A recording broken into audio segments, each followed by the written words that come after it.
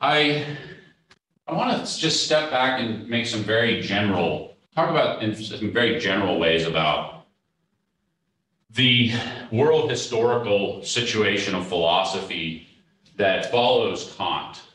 And so I was thinking, should I dig into more detail on the metaphysical deduction or the transcendental deduction? That material is there for you. You have the handout. And I'd be happy to talk in more detail about those arguments with you in office hours or indeed next semester if you want to get in touch with me. It actually happens, by the way. Students actually do take me up on that sometimes. But I thought it would be worthwhile, and then I was thinking, well, we need to get into Kant's ethics, but I don't want to strap you all with a bunch of reading that I'm not going to be able to cover in any adequate depth anyway. So I thought, what could I do? And it occurred to me that maybe stepping back a little bit and putting a punctuation mark on the whole trajectory of Descartes to Hegel, and then I'll mention Kierkegaard as a little tag along at the end. I think it would be an insult to Kierkegaard to try to squeeze him into 1 week here. That would be an absurdity. But I will say a little bit about how he comes out of the German tradition of philosophy that is world historically, so the German tradition of philosophy beginning with Kant, world historically important in both good and arguably horrible ways. So my view is that that German idealist tradition was greatly misused during World War II, but you could also argue, as some have, that it was sort of already, the sort of nationalism that the Nazis took advantage of was already brewing in the late 17th and early 1800 German thinkers. My thought is that though ideology is always an incomplete, so you could virtually take any philosopher and draw some of the things they say out of context to create your own ideology and do all kinds of horrible things with it. Nonetheless, there is a certain seed of German nationalism there. So both very important for very paradoxical and contradictory reasons. On the one hand, Kant gives us the statement of humanitarianism that we still abide by today, namely that the individual human being has absolute value that cannot be transgressed. So if you walk into Ardros Hall, or no, Ardros Forum, and you go to the second story, you'll see the Albert Schweitzer Museum there. And one of the quotes from Schweitzer is, the tenet of humanitarianism is that no individual person can be sacrificed for some cause. And that's Kant, right? Kant gave us that idea that, that the human being is the ultimate value and that cannot be used for any means to some other end. But it's a very complex situation.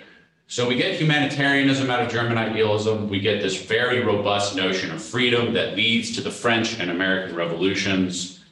But we also get some serious bad things happening with it with the rise of Nazi Germany in the 30s and through the 40s.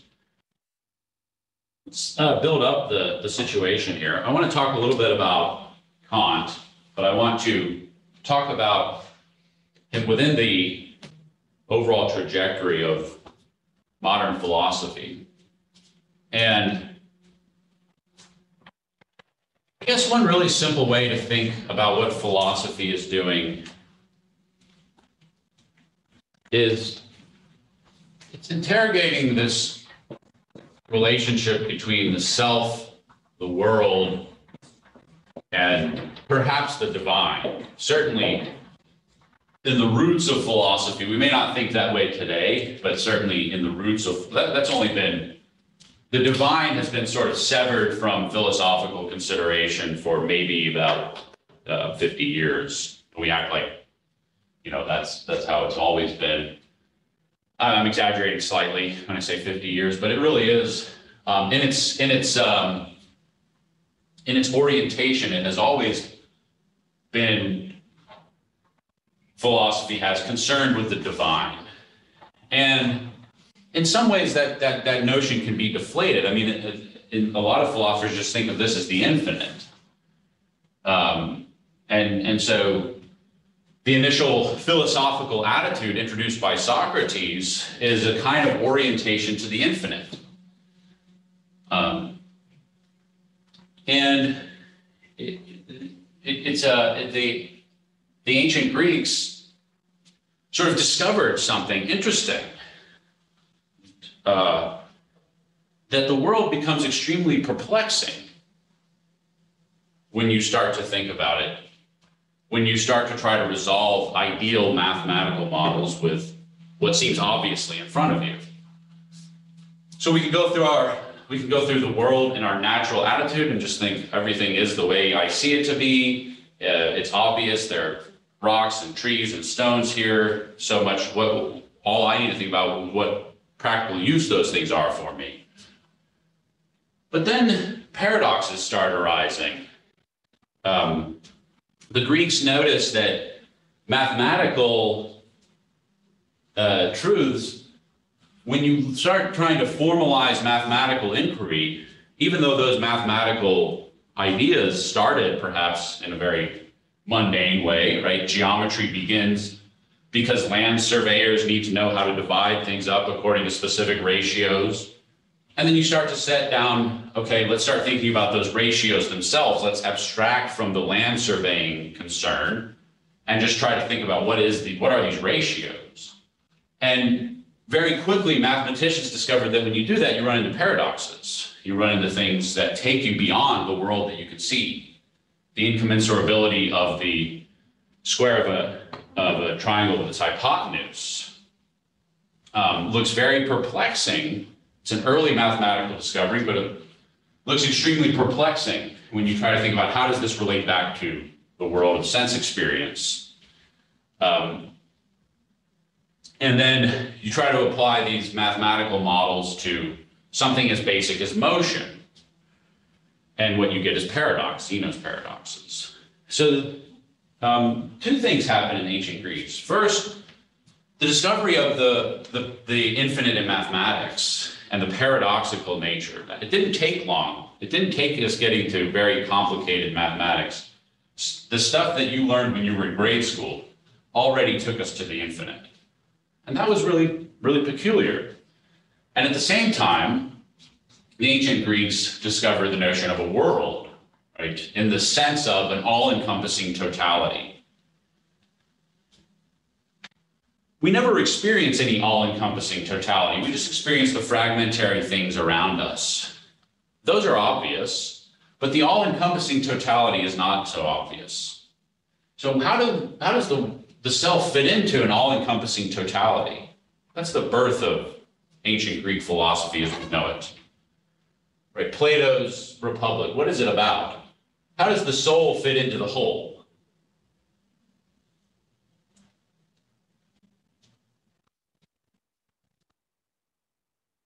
So two very perplexing things happen in ancient Greece. We turn in an orientation towards the infinite and towards the world itself, not just towards the particular things around us that concern us.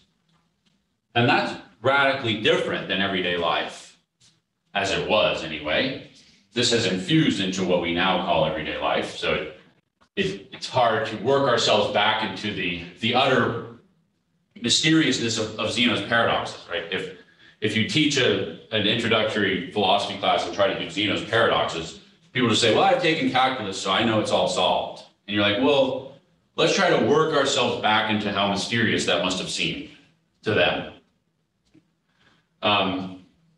So there's this really interesting thing going on. It seems like it'd be hard to call it a coincidence that at the same sort of within the same square miles of Earth, the infinite in mathematics was discovered and the world was discovered at the very same time.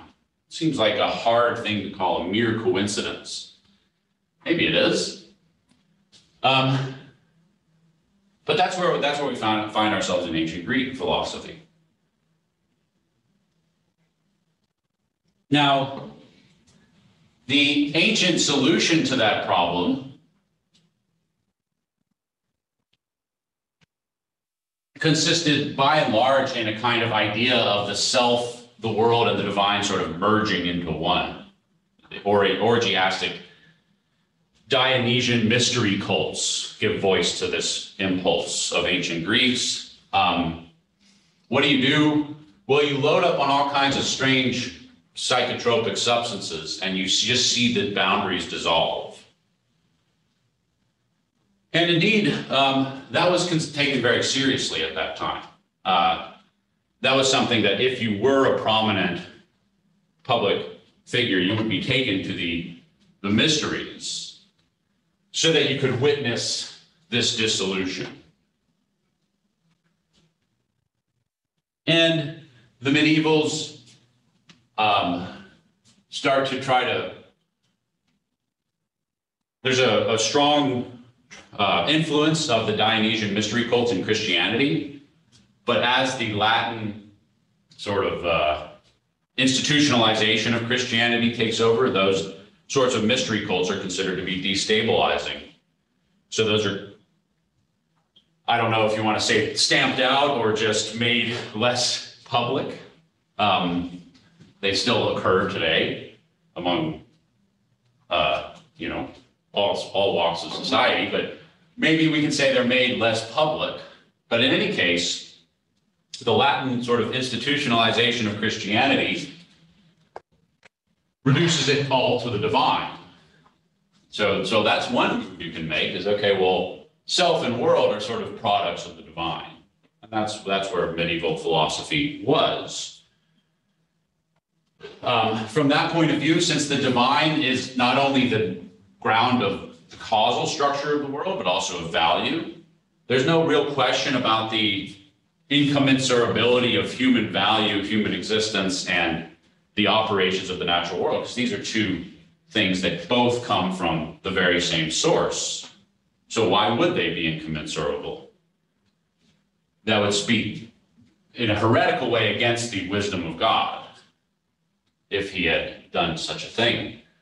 So what happens in modern philosophy, the topic of this course?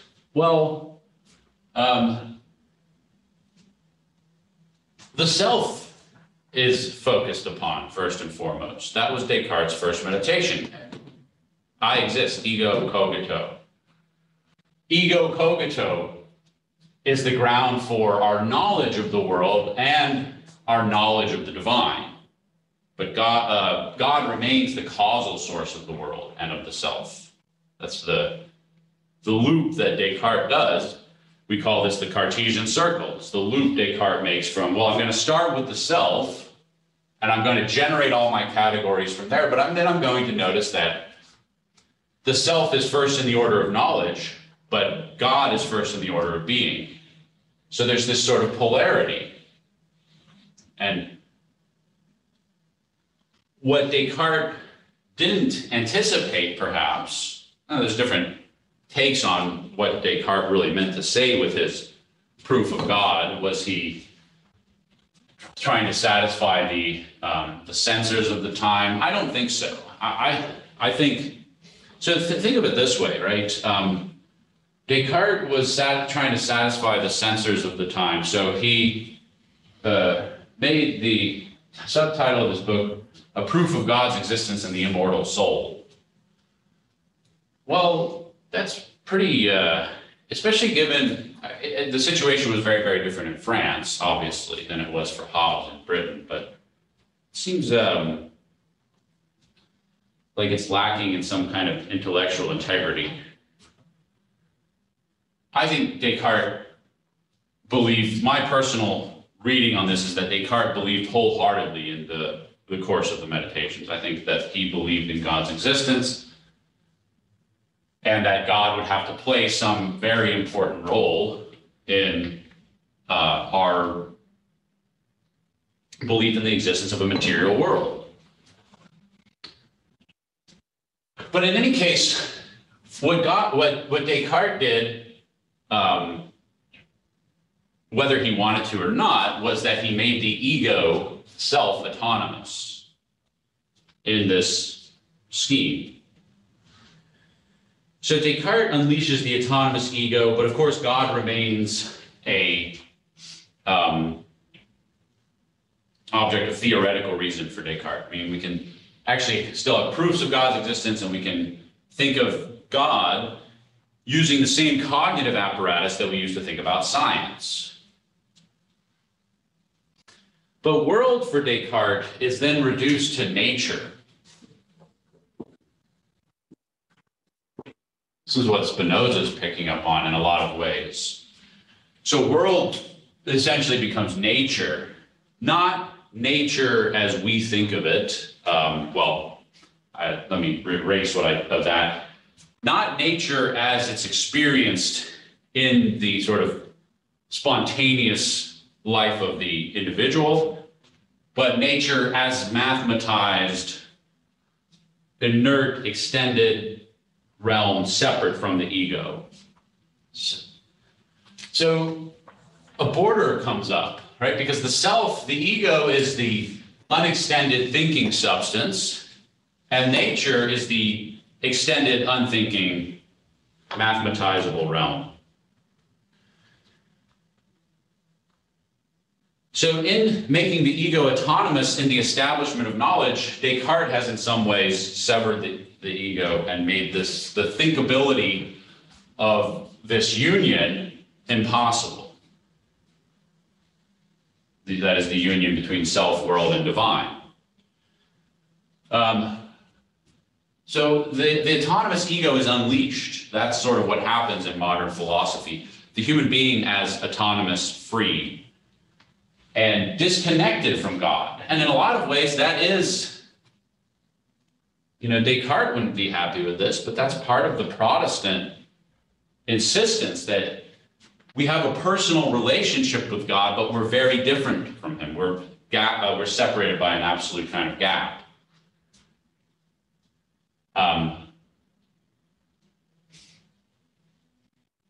Catholic theologians spent a lot of time trying to close that gap. Say, okay, even though there's a difference between my being as a finite thing and God's infinite being, can there be some sense in which the being is something that we still share, me and God? This was Duns Scotus, for example, says being is univocal, meaning there's a sense of being and existence that we can say of God and of ourselves in the same sense. So that's it was always a theological problem, but by making the ego autonomous in its knowledge, Descartes separates it off, and then separates it off, it seems, even from nature. And the residue of that is the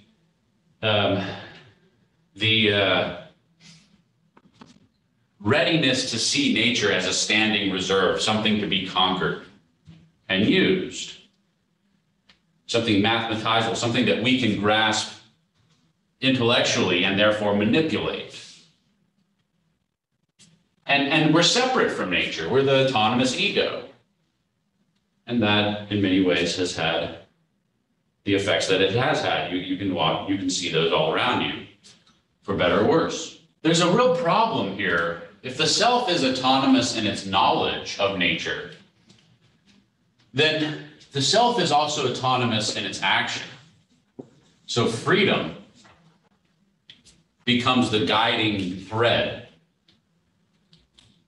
especially after Kant. So that's all Descartes, and now Kant comes in. So Kant essentially agrees with Descartes about the autonomous ego. So that's what Kant was saying in the transcendental deduction when he argues that the unification of our knowledge into knowledge. So, how could we possibly have knowledge of a nature as a whole? Right? We can have knowledge, gray shape in my visual field.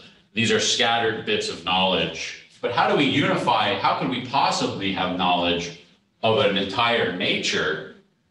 We can't observe nature as a whole. Even if we launched a rocket ship in outer space, as we do, and view Earth as a whole, well, that's far from seeing nature as a whole, right? And so we can imagine, well, what if we launched a rocket ship even higher? And this is incoherent, but what if we launched a rocket ship even higher and got a view of the universe as a whole? Well, we'd then be in another higher order universe, and we could reiterate the problem. So grasping the world or nature as a whole becomes an extremely mysterious problem when the ego is made autonomous.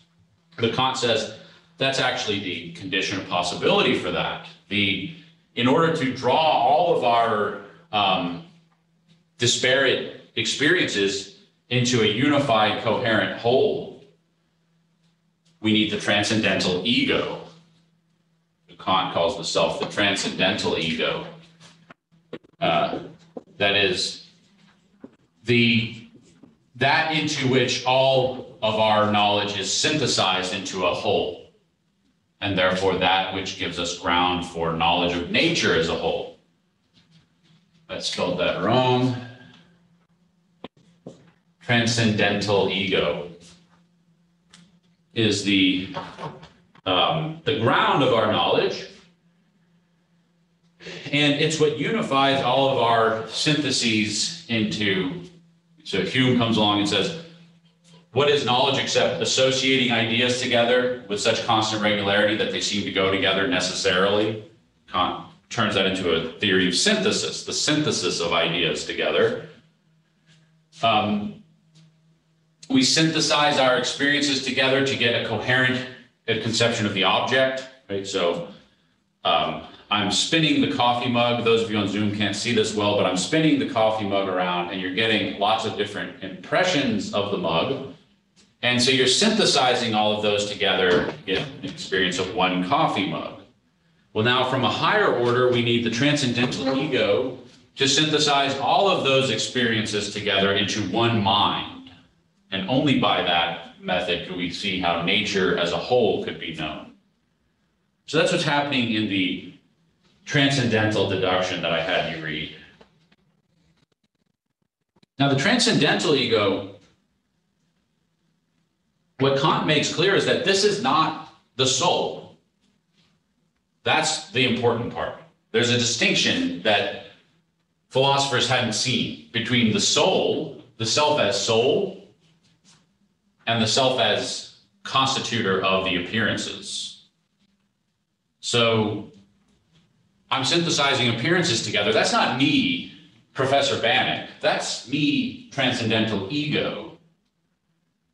My soul is populated with all sorts of other things specific to me. But the transcendental ego is just the universal categories that we all share. So as transcendental ego, we are all the same self. Kant didn't fully draw out the implications of that. That would be for the German idealists that would follow him. Why is this such a problem? Well, if philosophers can only speak as transcendental egos, which we can, if Kant is right, we only can speak as transcendental egos. Otherwise, we're speaking from our own personal standpoint of bias. So if the philosopher wants to guide humanity to itself, or if you're Plato, back to itself, the philosopher can't speak from the point of view of, well, Professor Bannock wants this, because that's just what Professor Bannock wants. The philosopher has to speak as the transcendental ego. But what does that leave? How does that leave the philosopher in a position to guide humanity? That was the problem that the German idealists faced.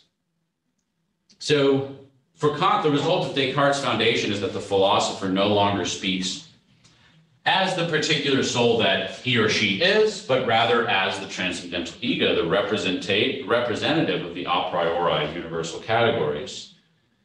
Now, to make it work, you've got to reduce nature to a realm of mere appearances, not of the in itself.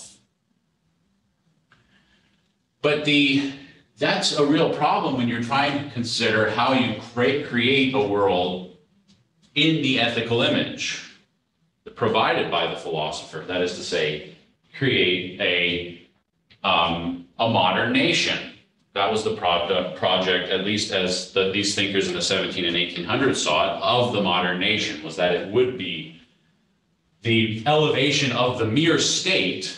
What does a state do? It imposes regulations that keep some modicum of order. The elevation of the state to a nation, which at that time was considered to be a collective of free egos, autonomous individuals that were all nevertheless collectively oriented towards some higher good.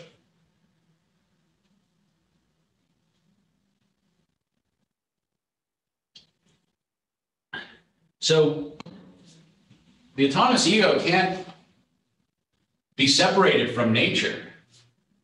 That's why Kant reduces the nature to a world of appearances that are generated by the transcendental ego. But that leaves this residue of this dualism between the thing in itself and the appearances. And that was insufficient for the German idealists following Kant. Particularly because then they thought the problem of morality, and especially collective morality, couldn't be solved from Kant's standpoint.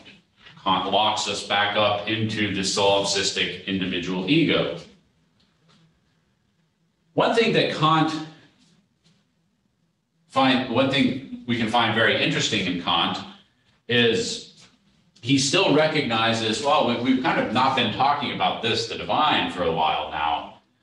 He recognizes that the transcendental ego has to generate nature through its categories, but it has to be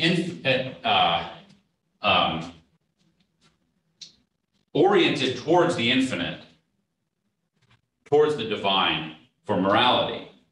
So to generate knowledge of nature, we have to generate nature out of our a priori categories. But to then shape nature according to an ethical understanding, we have to be oriented towards the divine. So Kant calls God a postulate of practical reason. We have to believe in God, not because we can know that he exists. We precisely cannot. He's not part of nature. He's not part of the categories that we use to generate nature for ourselves. But he is the fundamental presupposition of morals. So Kant argues that the orientation towards the infinite is not what sustains our knowledge, but what sustains our commitment to morality, to an absolute value. But that commitment, since it is just a commitment, must be made freely, or else it's no commitment at all. So we're committed to God's existence. That's what Kant points out. We don't know it. We can't talk about it scientifically, but we're committed to it. And that commitment, as commitment, must be made freely, or else it's no commitment at all. It's merely some kind of mechanical outcome of our nature. So you can see the problem of freedom comes to a fever pitch in Kant, and especially in those following him.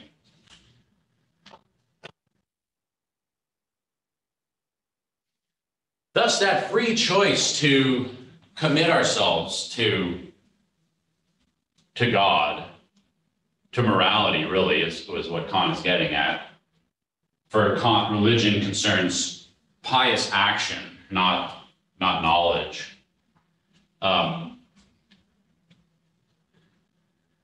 That commitment to God, that freedom to do so or not to do so, is what Kant finds ultimately valuable. That's why Kant in his Ethics says, we have to study cases in which there's a clash between our natural inclinations and what we have a duty to do. Because otherwise we don't have any evidence that there is such a thing as an absolute duty. If every duty always corresponds with a desire, I desire to help my friends because that makes me feel good, well, then we don't know. We have no way of discerning whether it was the desire that led us to do that or whether it was the respect for the duty, the free choice to respect the duty. And that's what Kant finds valuable, is that ability to freely elevate myself above the concerns of my immediate surroundings, my immediate self-interests. The human being is unique in having that capacity.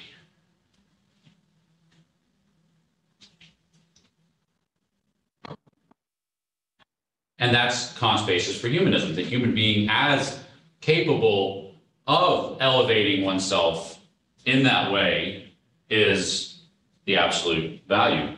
So he says the categorical imperative is never treat another human being as a mere means to your own ends, but always as an end in themselves, something of ultimate value, without any qualifier. Oh, it's valuable because they're an engineer and they contribute to society, or because they clean up their litter. No, they're valuable because they're a human being, and there's absolutely nothing that can take that away. The very real downside of that is that in Kant we get, I think, in the history of philosophy, the first entry into a conception of freedom that's genuine, and genuine in this sense, that it could actually be pushed in the direction of evil. There isn't a guarantee that our free choices are going to work out. Things could actually go horribly wrong. There's no deus ex machina waiting to save the day when we do things, when we screw things up. It's a genuinely terrifying conception of freedom, and one that we don't want to face up to in many cases. And that becomes extremely concrete after Kant, both in the French Revolution and the terror that followed, as well as in the world wars of the 1900s, where the project of modern philosophy initiated by Descartes is often seen to come to an end. So the French Revolution seems to be, to many of these philosophers watching it, the embodiment of everything they had been saying. The free individual, the necessity of orienting a nation towards an absolute value rather than remaining on the level of political strategy and other sorts of Machiavellian pursuits.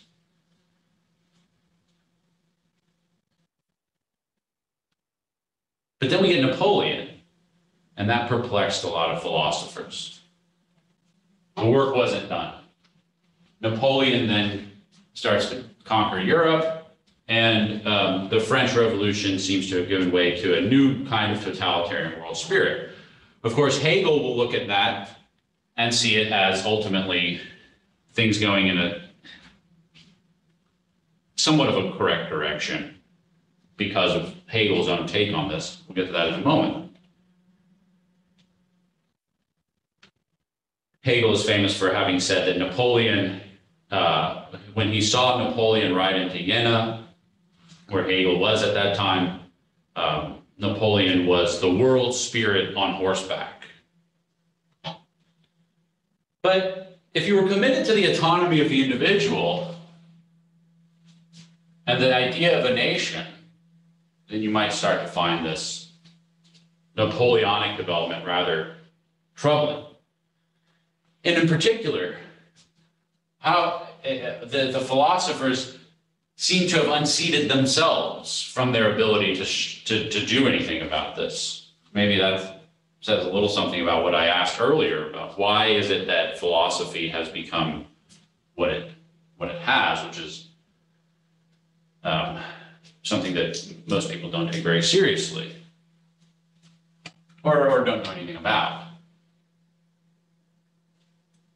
It may be the case that philosophers unseated themselves at the very moment where what they were talking about was becoming embodied in world history. So, in particular, if the philosophers had supposedly found the standpoint from which they could speak in a universal fashion, the transcendental ego, the abstractness of the transcendental ego and the concrete freedom of the collective, the polis or the state, that was the object of the Republican revolutionaries in the French and American revolutions, for example, how does collective mankind, or even a collective nation, even a collective city, orient itself in view of truth? And can't the philosopher lead them there? As I mentioned earlier, it was a philosophical breakthrough that you could orient your life towards truth, and that the life of a polis or a collective could be oriented towards truth.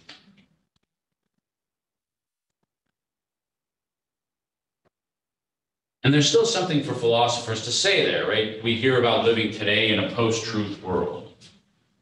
Think about the deep consequences of what that actually means. Don't just throw that around because it sounds nice. It means that project of orienting yourself towards truth is no longer.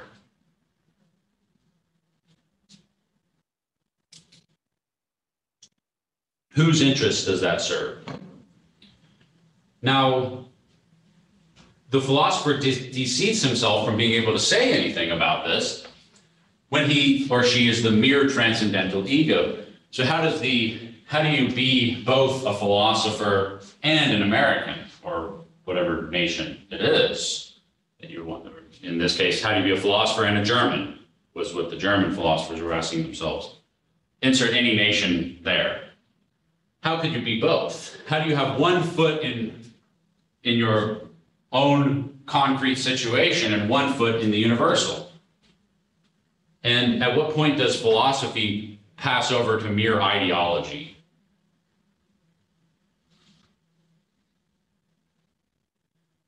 So how does the philosopher reconcile the attempt to obtain a universal standpoint with the very outcome of that attempt, namely the nation or the project of building a nation that goes beyond the coercive political actions of the state to secure genuine freedom at the collective level?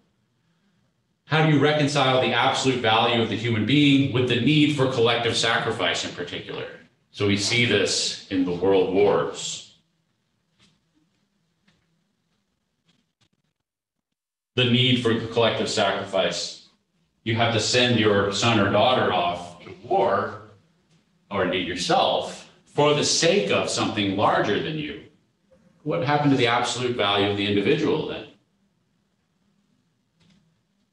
So what we end up with in the outcome of all this theorizing is the reiteration of Plato's original problem for philosophy. How does the individual orient oneself in a harmonizing way with the whole? And the modern problem of freedom actually exacerbates Plato's problem, as I hope to have gestured at it a little bit here.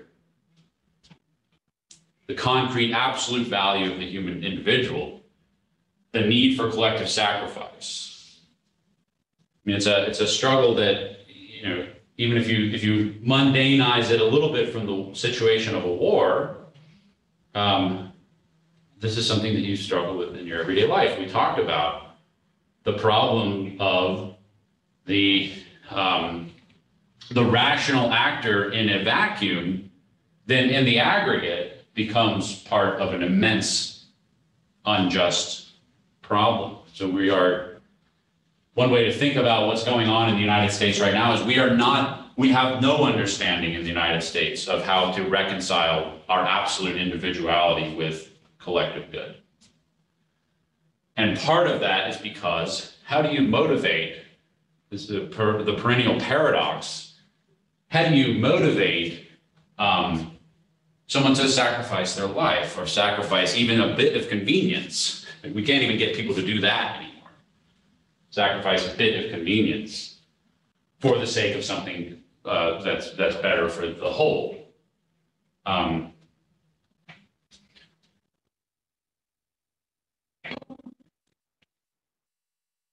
We're struggling with that problem in the United States. Now, the traditional response to that problem is one that we now find abhorrent because of World War II, which is the blood and soil solution.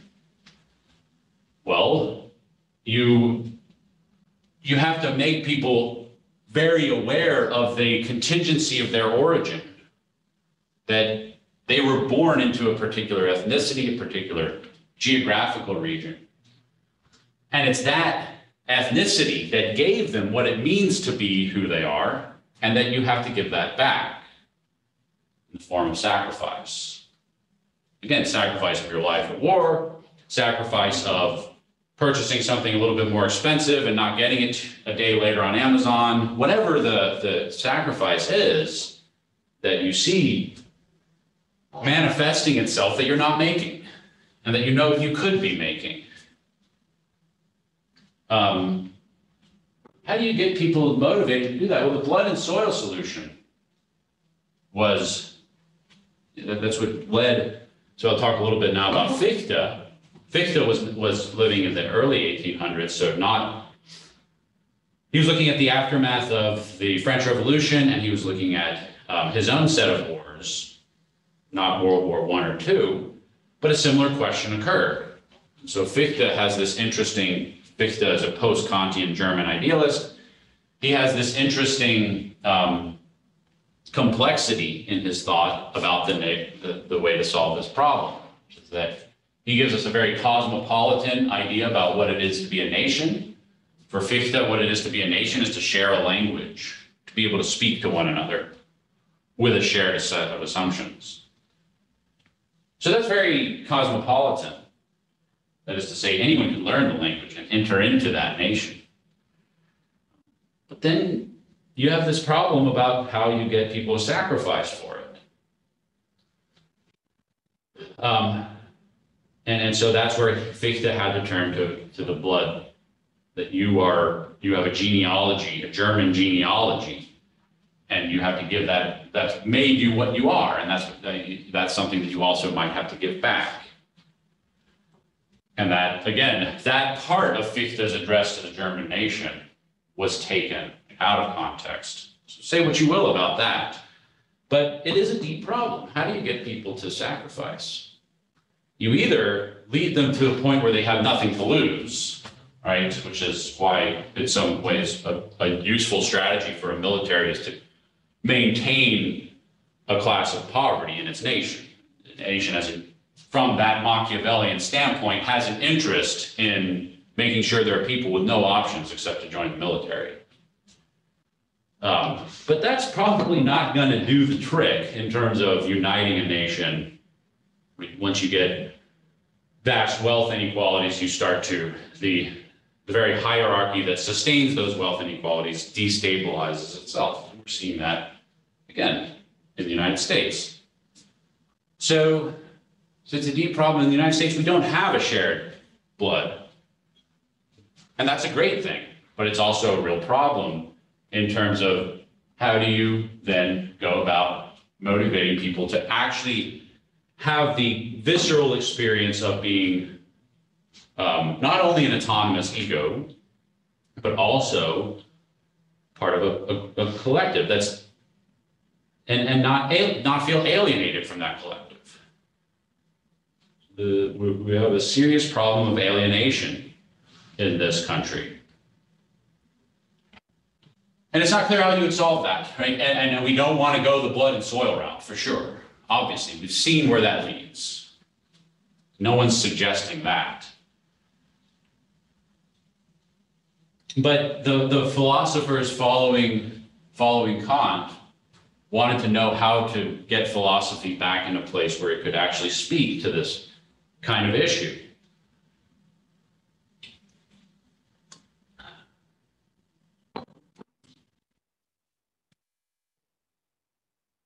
So Fichte says, well, Kant correctly identified that, well, another way to put the point is, how do you both have a free ego and yet one that's willing to give up itself for a cause that will freely choose? That's the point, right? We don't want to, that's the problem with the strategy of keeping people poor. Well, then you can sweep them up into your military, but then that's not really a free choice on their behalf. So how do you get the free ego to choose to give itself into a hole and dissolve itself there?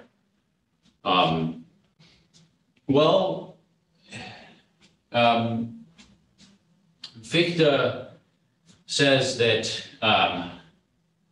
well, maybe since we're running low on time, I'll skip straight to Hegel on this. So your 2-minute Hegel, folks, for the course is, well, there is no transcendental ego, and Descartes, for Hegel, Descartes' autonomization of the ego was a mistake to begin with. All of these categories, self, world, and divine, are actually part of a more self-sustaining whole, which Hegel calls Geist, which is German, and there really is no English equivalent. So it is sometimes translated as spirit, but that's really inadequate because a lot of people have a hard time understanding what the difference would be between a soul and a spirit. And Geist is in German essentially collective. So it's not the Geist of an individual. It's the Geist of a whole, and it's the self. Typically, certainly for Hegel and typically in German thought, Geist has some kind of self-standing quality. That is to say, it's not propped up by anything else. It arises from the observation that the cultural properties of things that lead to the very problem of freedom that we've been talking about are not reducible to natural properties. So Geist is this thing that encompasses both the self and nature, and for Hegel, even the divine.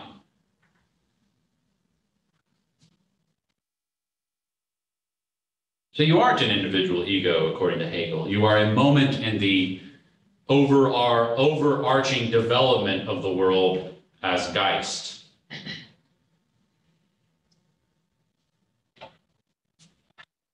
Kierkegaard criticizes Hegel for that, and here's your 30-second, there's your 2-minute Hegel and your 30-second Kierkegaard. By making the individual a moment of an all-encompassing Geist, Kierkegaard says Hegel has lost sight of what Hegel himself was a Protestant Christian, thought himself to be speaking from that perspective. Maybe hard to tell, right, when philosophers just try to say they're religious when they're really atheists. Not totally clear. But Kierkegaard is himself very religious and says Hegel, in his attempt to overcome the problem of freedom by making the individual a moment of an overarching Geist, loses sight of the genuine kernel of truth in Protestantism, which is precisely that we are in this paradoxical situation in which the finite ego is absolutely separate from God, and that we establish a relationship to God through our own individual person, not through any kind of collective. So Kierkegaard was very suspicious of collective forms of worship. He said the church is nothing more than a hooting carnival, and by church he meant the people that just kind of go blindly to church every day is nothing more than a hooting carnival where you will certainly lose yourself, not find it. And worries that Hegel brings us back to the Dionysian mystery cults in which all we can hope for is a mystical union with God through orgiastic festivals. Okay.